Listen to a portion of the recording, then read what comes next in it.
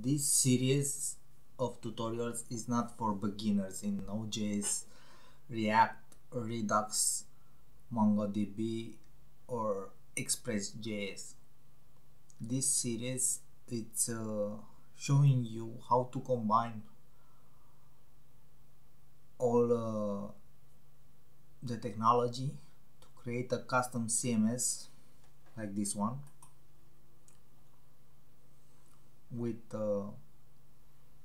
categories, posts, where you will learn concepts like authentication, error handling, image upload and resize, reusable components in React, and using libraries like Formik for validation, using React query for caching, React table for dynamic data, and jest for testing.